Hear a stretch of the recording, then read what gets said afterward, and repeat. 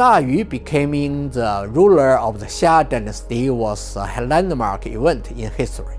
In those ancient times, when great floods were common, people in other parts of the world had only two choices: to be swallowed up by flood or to flee far away from it. But the Chinese people, and only Chinese people, saw a third option: to rely on human power to level the land and divert the water.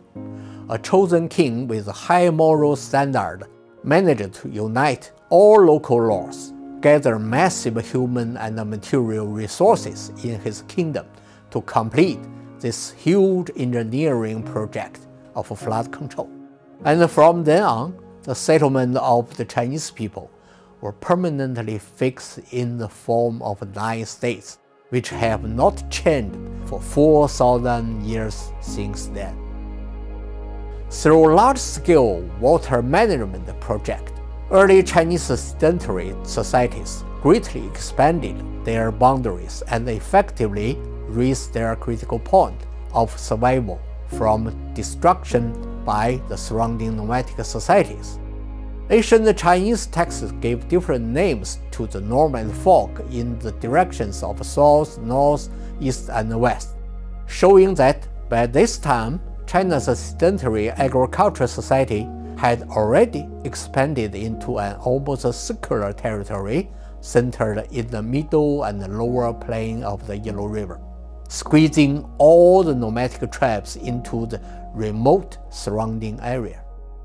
This is why China came to be known as the Central Kingdom, although its size was sometimes larger and sometimes smaller.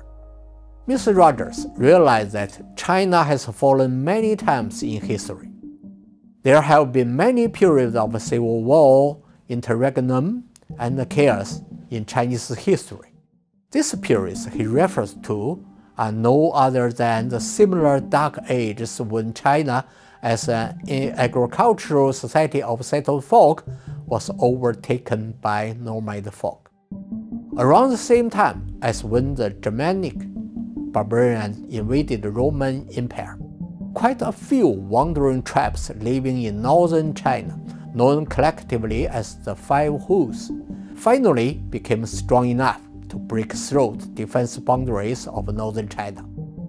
However, unlike the Roman Empire, which completely collapsed under the attack and could not be rebuilt, the Five Whos entered China and embraced the Chinese culture based on sedentary civilization and became part of the new Central Kingdom. After a century of great integration, the great empires of the Sui and the Tang dynasties, as a reconstruction of Qing and Han dynasties, encompassed more people, covered larger territories, and reached higher culture peaks.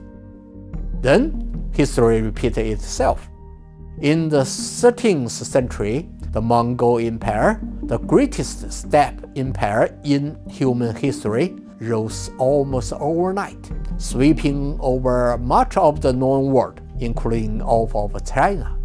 But unlike the rest of the world, the Mongol dynasty that was established in the land of the Central Kingdom, once again out of their own tradition. It was not a nomadic Mongol empire anymore, but to a great extent a copy of the Qing and Han sedentary kingdoms.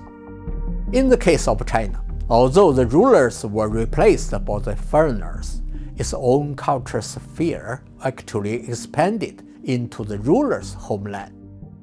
Furthermore, because of the ever-elevating critical point of survival after each collapse, as if by law of nature, the Chinese state has increased its capacity to rebuild itself. The great unification of Ming and Qing dynasties from the 15th to the 19th century was a repetition of history, encompassing more peoples, covering a larger territory, and reaching a higher culture peak.